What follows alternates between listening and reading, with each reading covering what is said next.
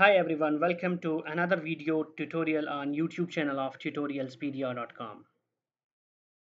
In this video, I will talk about one of the most popular open source API management platforms, WSO2 API Manager, and I will explain step by step how we can use this API Manager 3.0 offered by WSO2 to publish APIs, how we can subscribe to the APIs, and how clients can consume those APIs.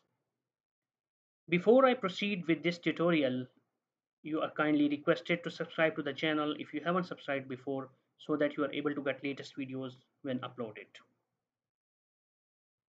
So here is the detail of all the steps that I will be performing during this video tutorial.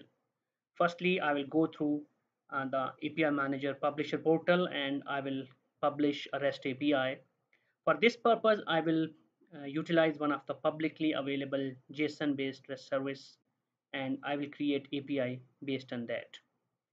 After that, I will apply certain policies on this API to throttle the traffic to a specific limit.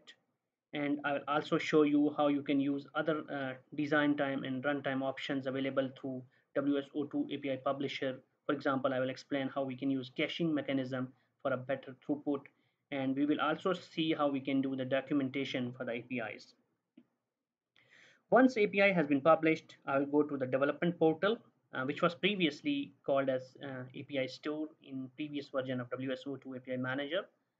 And I will show you how we can create applications, how we can create access tokens, and based on the access tokens, which can be either OAuth token or JWT, we can subscribe to those published APIs and use those APIs and call them from the client side. So for end-to-end testing for this REST API, I will use any client. You can use Postman, you can use SoapUI, or even you can create your own in any programming language.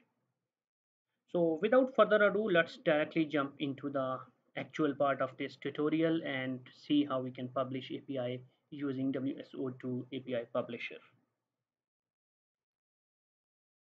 All right, so I have already opened API Publisher for WSO2 API Manager. As you can see, I am currently on the login screen.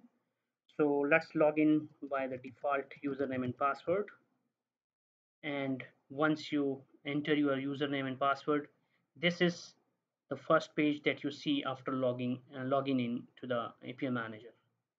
So here you have different options available, and in order to create the API, you can just click on this create API and you see various options. You can design a new REST API.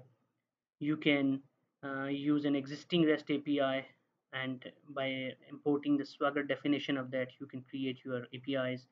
If you have a SOAP backend and you want to have a SOAP pass-through API, you can use that. And there are certain other options as well using GraphQL, SQL schema, and you can also design and prototype a new WebSocket API as well. So for our case, we will use this option of designing a new REST API, and I will click on this. And now I come to a page where I'm asked to enter certain details for the API. So first thing, I will give it a name, and the name will be, let's name it as users API.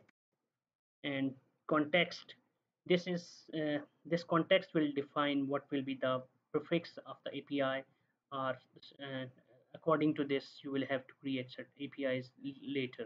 So any API that you create must have a unique context. So I will name it as slash test, and here you can specify version. WSO2 API Manager provides you option to create certain versions of API. For example, if you have created one API and you want to publish another version of the same API, you can publish that with a different version. So this one I will create it with version 1, and here in the endpoint, you are going to specify the backend endpoint where this API will be pointing to. So for the purpose of this tutorial, I will use this JSON placeholder, which provides us certain fake APIs, public APIs that you can utilize. So here I will use this users API, which provides us details of the users. So this API, this backend REST API provides us information about the users in JSON format. So let's use this API for our purpose. So in the endpoint, I'll provide the URL, and clicking on this tick mark, you can verify that it's accessible. Here you can specify the business plans for your API. Sorry, where you basically specify whether you want to restrict users for certain number of API calls per minute, or if you want to keep it unlimited. You can give multiple options as well, which will be available to the clients when they will be using developer portal to subscribe. So right now let's put it as bronze, which allows a maximum of 1000 requests per minute, and just click on this create button. Now after creation, you can see that our API status is created, but it's not published. We have to do certain other things.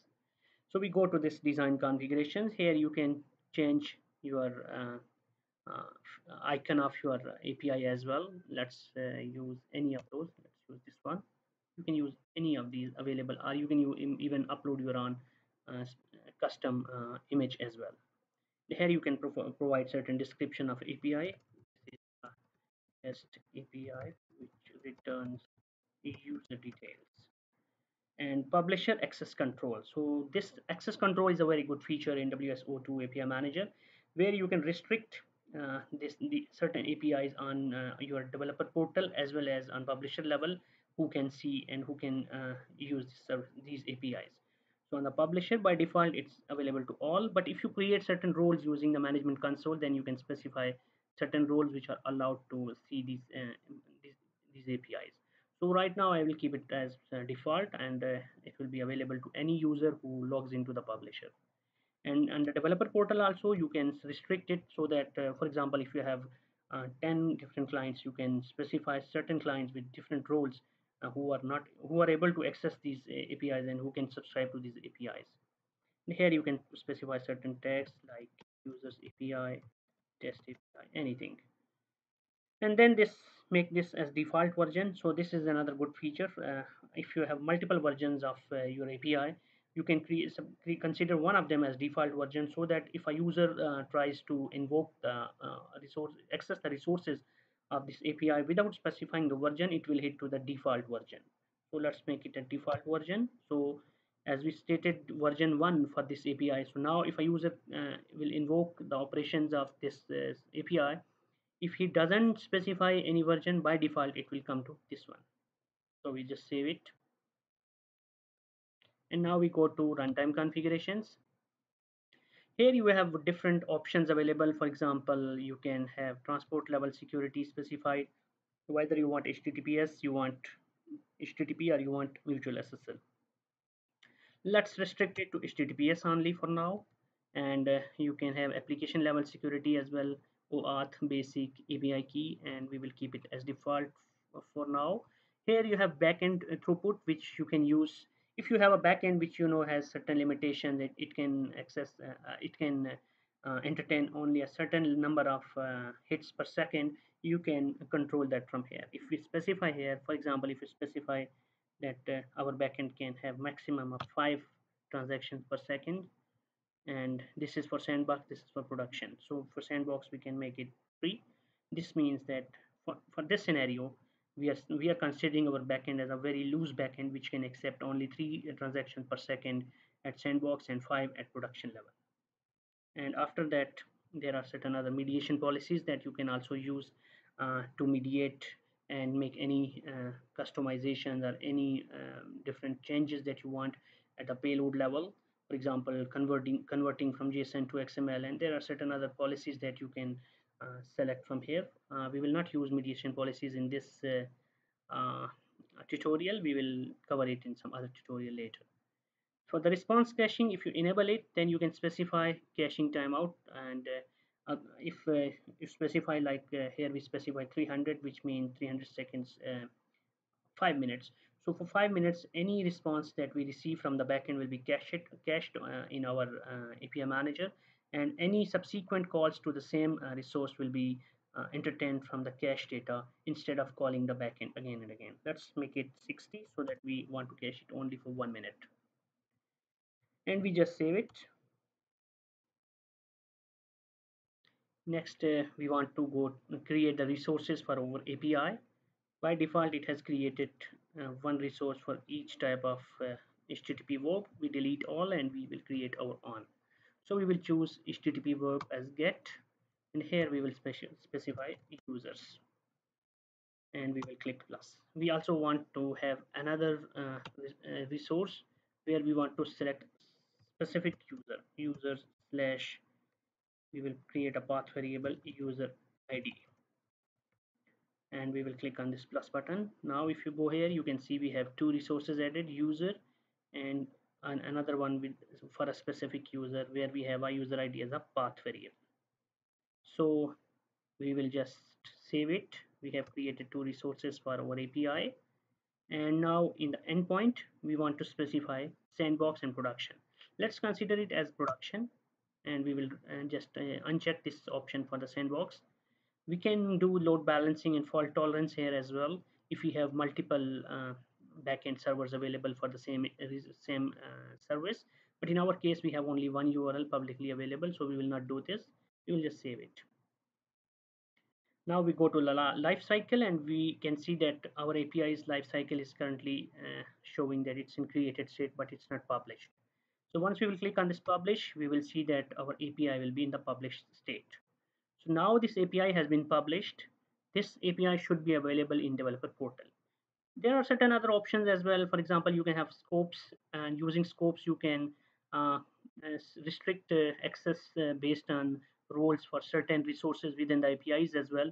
For example, right now we created this users API which has two resources, one to get all the users and another one to get user based on the user ID, and we can restrict access to these based on the roles as well. We will not be doing here in this case, but I'm just explaining you for understanding purpose.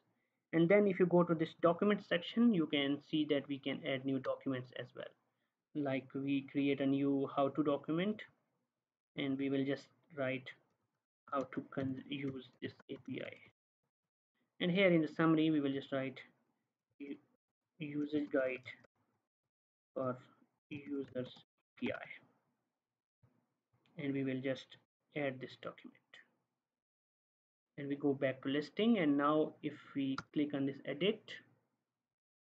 sorry, edit content, and now you can put all the details about this API.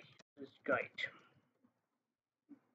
I will just write one or two lines. To use this API, to use this API, sure you enter a valid authentication key. So I'm not writing anything else, just keep it simple. And that's it from publisher side. Now we will go to the developer portal and we will subscribe to this API. So for developer portal, I have already, let me sign out and sign in again. So this is the developer portal. Since we did not specify any restriction for our API when creating, so by default, even for a public user, it's showing here. But in order to use it, we will have to sign into the developer portal. So I'm logging in with the default user, and you will see that API that we published through the publisher is showing here. First thing is that we need to go to the application. We have a default application already. If you click on this application, you can see that it has access token, it has consumer key, and if we generate access token here, we can specify the validity. If we put -1, then it will be for an unlimited period. So this is the access token for this application. So we just close it for now, and we go to the API and subscribe to this API. Click on this API, users API, and here you see the option subscribe to an application. So we click on this subscribe to an application. We choose the application. Since we have only one default application, the throttling policy, when we published the API, we selected only bronze. So that's the only one showing here. So we just click on this subscribe option, and we have subscribed to this API. Now if we want to consume this API, we will have to get the key. So we go to this prod key, we clicked on this prod key, and let's regenerate to make sure that we get a fresh key. You can use the existing one, but I just want to create a new one, and close it. Now we have the key. And there is a tryout option here as well, you can see, and it gives details of all the resources available. And this is the URL localhost 8243 slash test slash 1. 1 is the version. So instead of trying it from here, I will use a client. I will use SOAP UI and access this service and consume this service resources from there. I have SOAP UI already open. I will choose REST and HTTPS localhost colon 8243 slash test slash 1, which is a version. Even if you don't specify version, it will work because we specified the version as default version, slash users. So I want to get all the users, and in order to access this API resource, I need to provide the authorization in the header. So I will create a new header with the name authorization, and in the value I will write bearer. This is the syntax for this API manager, bearer space, and then I will just paste the token that I copied from the developer portal. I will just click here, and you can see I received the response in JSON format where I'm getting all the users. Now I want to get only a certain user. For example, I want to get a user with ID 10. Means I want to get this user with the username Moria 1010. So let's provide slash 10 and click.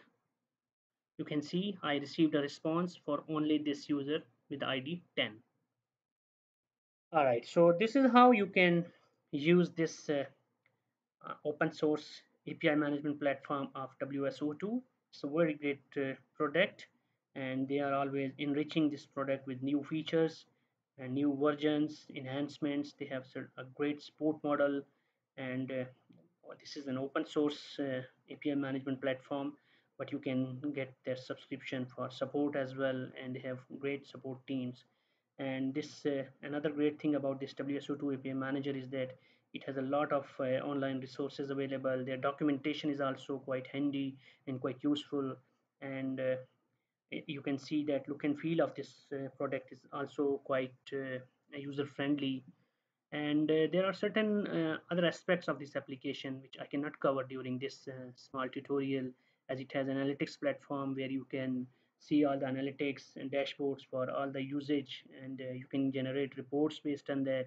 Also, it has options to monetize your APIs to generate revenue out of it. And also this application can be utilized in a hybrid cloud and on-premise environment, or you can make it completely cloud. And also you can have it with with, in a more clustered approach, where different components of this API management platform you can have on multiple machines for your production environment. So overall, this is a very great application and great API management platform, which has quite a good reach worldwide and quite popular. So that's it from this tutorial. If you have any question, if you have any feedback, feel free to comment below. And also don't forget to subscribe to the channel if you haven't subscribed before. And we will try to make sure that we get more and more videos like this for you in our tutorial in our channel in the future. Thank you very much.